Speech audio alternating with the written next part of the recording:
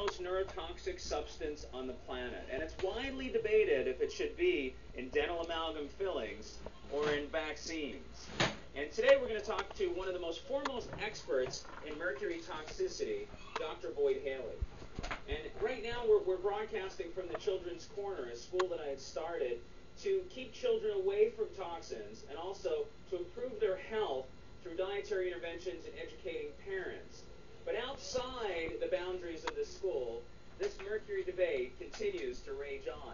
Just the other day, Thursday, September 7th, Health Day News published an article that said that federal health advisors have rejected a government report suggesting that mercury-containing amalgam dental fillings are safe, saying instead that further study is needed. It goes on to say, in a 13-7 vote, the panel said a large federal review of data fails to clearly and objectively present the current body of knowledge on the subject. Now, on the other side, the article goes on to say, our position is one that dentists and patients should have the option, and that it's safe and effective for dentists and patients. That's what it says. It says Ron Zentz, Senior Director of the American Dental Association Council on Scientific Affairs. As the mercury debate rages on, let's educate ourselves with Dr. Boyd Haley in a discussion about how toxic mercury can be. First off, formally, thanks for joining me on the show. You're welcome. You were formerly the chair of toxicology. What was it? Chemistry. Chemistry for the University of Kentucky.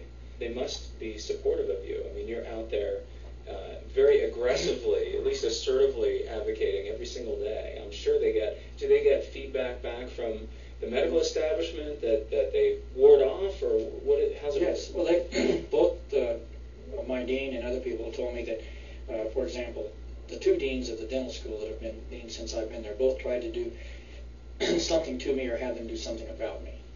But it doesn't work. They file charges against me, and we have meetings, and I do everything straight up. It's all published science through referee journals. I do it exactly right, and they just don't like what I'm saying, but they can't say that I'm doing it wrong.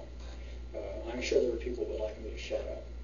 But, the thing is, there's academic freedom. The University of Kentucky, to its credit, has supported me in that, and especially the Dean of Arts and Sciences has been, he doesn't come up and say he thinks I'm right, but like it says, if you don't believe him, have a debate.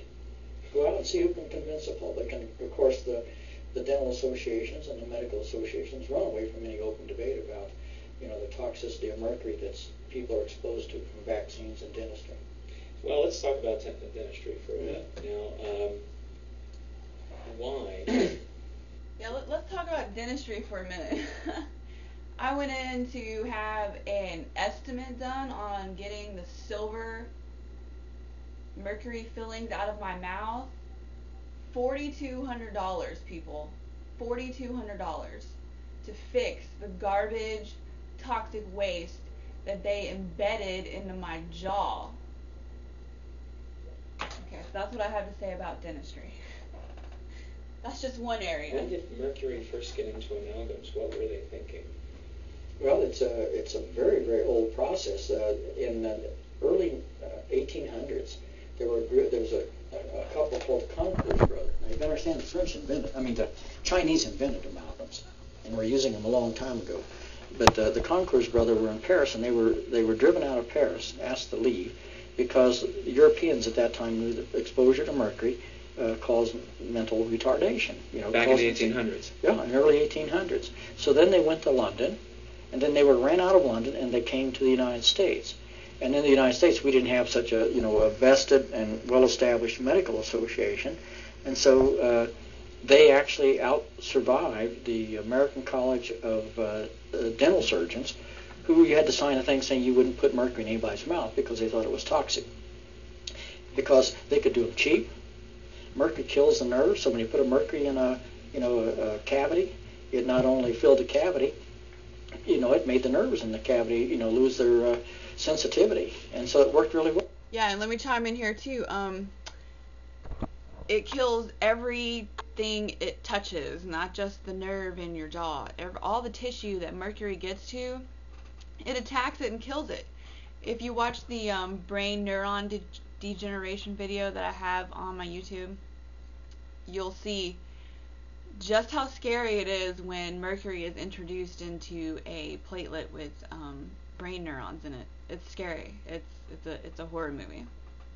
But I'm gonna go ahead and cut this video off. I just wanted to for some reason video myself listening to the Autism One Radio.